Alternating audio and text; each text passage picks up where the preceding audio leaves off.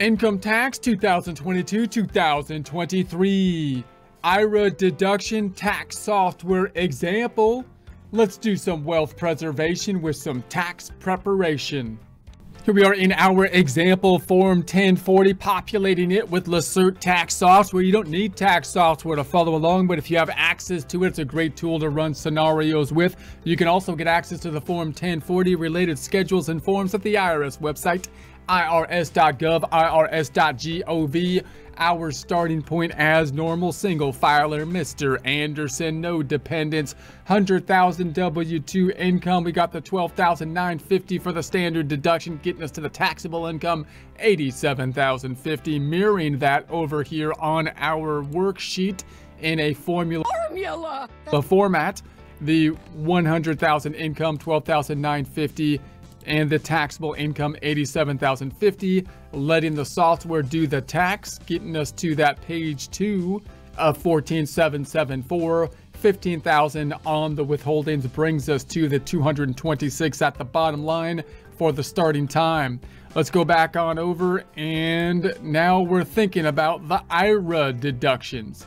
So we're starting off with the single filer. Normally the IRAs are going to be fairly straightforward. If someone doesn't have access to another type of retirement plan, would be the general rule, then we can deduct 6,000 or 7,000 depending on if we're younger or older, age 50. The rules get more complicated when we're moving to possibly a married filing joint return, and if we have access to, or if our spouse has access to, a 401k plan, 403b, or other type of retirement plan. So that's the general idea. Remember also that when we're looking from a tax planning standpoint and a tax preparation standpoint, the IRA is oftentimes the last thing that we can do. We can't do it from the extension point, meaning we have to be putting money into an IRA by the time we file. The deadline, April 15th generally, or April 18th, 17th, or whatever, but we have to put it in by that point, not including the extensions. But if we're support accounting instruction by clicking the link below, giving you a free month membership to all of the content on our website, broken out by category, further broken out by course, each course then organized in a logical, reasonable fashion, making it much more easy to find what you need than can be done on a YouTube page. We also include added resources such as Excel practice problems, PDF files, and more, like QuickBooks backup files when applicable. So once again, click the link below for a free month membership to our website and all the content on it. Able to get to, say, a client, for example, and do their tax return before the deadline, we want to be able to advise them that hopefully they can have some cash on hand that could possibly put into an IRA, and we can determine at that point in time the maximum amount that they can put into the IRA, which is great because if they can put money into, say, a 401k plan or a 403b plan, the idea would be maximize those out if you've got the cash flow to do it generally, and then after the year has ended, we might still be able to do some last minute tax planning, not for the 401k, not for the 403b, because you have to put that money in by the end of December, but we might be able to do some last minute planning for the IRA. All right, that's the general idea here. So let's say single filer. A lot of software will allow us to kind of jump to the IRA to do the calculation and also give us some information. Let's go to page 2 of this item in the diagnostics to see if we could still put money into the IRA. So for example, this software, if I say I want to put the maximum in, so let's say I've completed the tax return and I'd said I want you to put the maximum IRA contribution in. That's a number 1. Then it's going to max out the contribution, which in this case is the $6,000, because the W-2 income I put over here, notice I indicated that it's not that we don't have access to a 401k plan at all, to take that kind of off the table. So if I go back into my wages, this box right here for the retirement plan is important to check off or not check off when you're trying to figure out whether or not you could put money into the IRA, and that would be indicated on the W-2. So now we've got the 6,000 that's being put in place on the Schedule 1, page 2, right here. And of course, that pulls over to line 26, which pulls in to page 1 of the Form 1040. And there's the 6,000 above the line deduction, bringing the AGI, the adjusted gross income, to 94,000. The 12,950 for the standard deduction gets us to the 81,050. I can mirror that over here in our tax software, looking at the adjustments to income, and go on to the adjustments to income tab. Do I have anything for an IRA? I've got an IRA deduction up here with one line, so I'll just say 6,000. Pulling that over to the first page, 100,000 minus the 6,000, 94,000 minus the standard deduction, 12,950 gets us to the 81,050. And that matches what we have here. Tax software doing the tax calculation, 13,454. Let's plug that in here, 13454. And that gets us to the 1,546 at the bottom. So there we have that.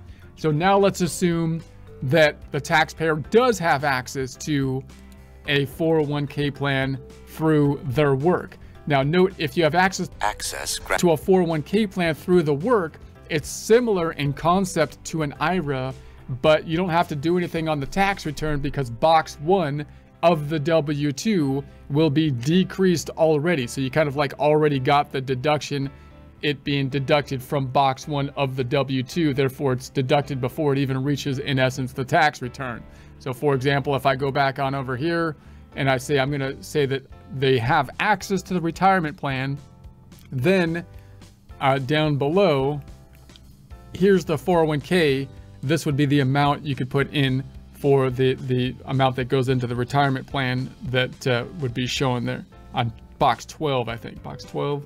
And the software is disallowing the IRA now because I had access to the 401k plan. So I believe the general rule would be if you have a 401k plan or other retirement plan at work, you could take the full deduction if your modified AGI is 68,000 or less, right? So let's bring this down to 68,000 and see if we get see if the software populates it. So we'll go, okay, let's bring this down to 68,000, boom. And so now the 6,000 is back, right? So there's our kind of income threshold because I had access to the 401k plan, even though I didn't put anything into the 401k plan. Now, if you go between 68 and I think 78, then it's going to start to phase out. So I'm going to say, let's go to like 70,000. And then it starts to phase out. Now I only get 4,800. Notice the nice tool here in that I told the software to maximize the contribution.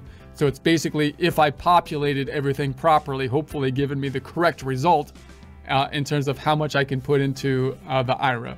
And then if I go up to, let's say 70, let's go to 80,000. Oh, well, let's just do 78,000. It should be gone again. 78,000.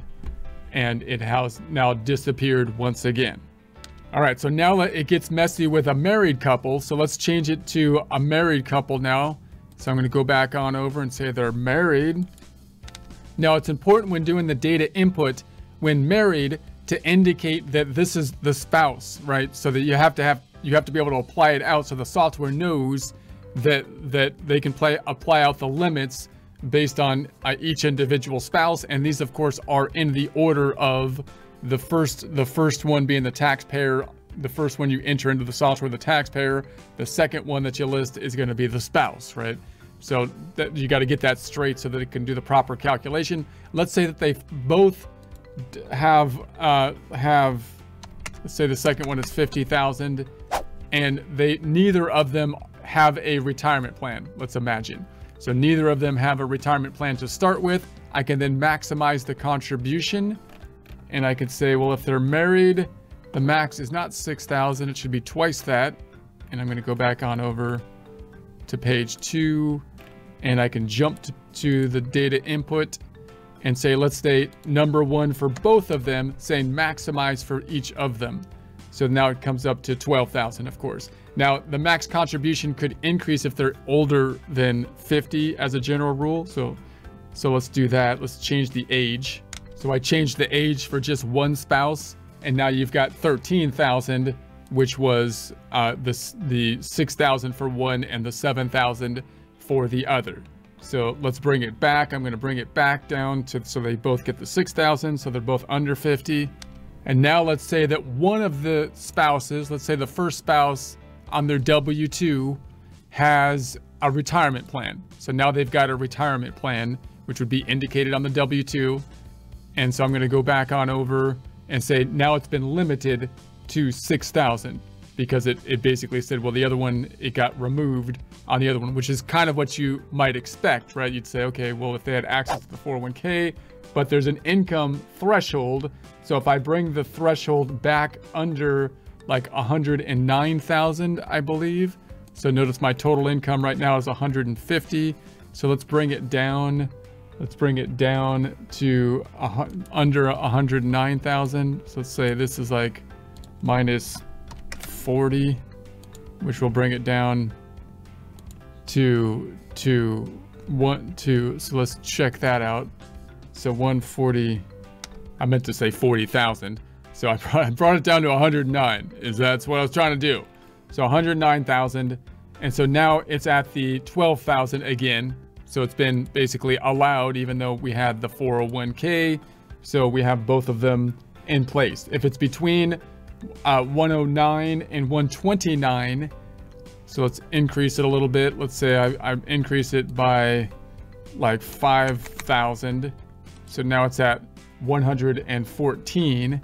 So if I go back on over, now it's phasing out one of them, right? So it's basically phasing out one's spouse is at 6,000, the other's at the 4,500. And then if I go up above ground, I believe 129, then it'll be removed once again. Now, what if we have a situation, let's concentrate on the other spouse. And let's say our income for this spouse that has a retirement plan is quite high, 200,000.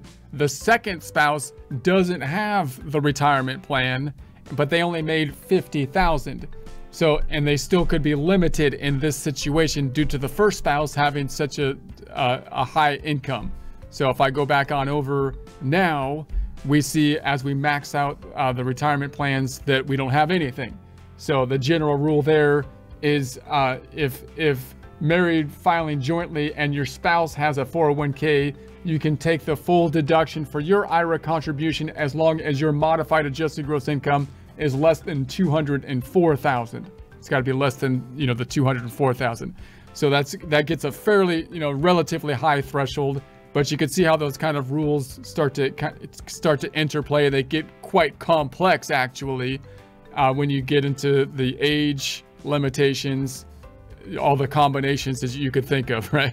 If you've got the age limitation, so usually you'd want to be memorizing that you can have the 6,000. If you're older, over 50, it goes up to 7,000. If you don't have any other 401k or someone else has access to the 401k and wage limits, but if you have access to a 401k, then there's going to be limitations in terms of how much you might be able to deduct. And if married, even if your spouse has access to a 401k, that still might limit, each spouse's access to being able to deduct depending on the income threshold, which you would probably be dependent to some degree on the software to help you calculate, which you can calculate as a last minute kind of tax planning thing. Therefore, the general strategy would be max out your 401k plans before 2022 has ended, because you can't put any more in there for the tax year 2022 or whatever tax year you're talking about until after that date.